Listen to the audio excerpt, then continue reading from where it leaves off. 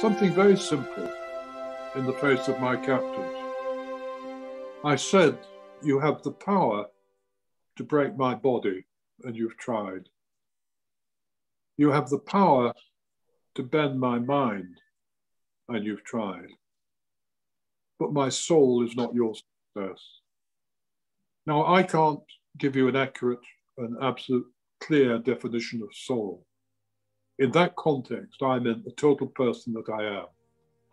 And I said to myself, even if you kill me, you have not possessed me completely, because my soul lies in the hand of God. And that very simple statement was enough to enable me to maintain hope.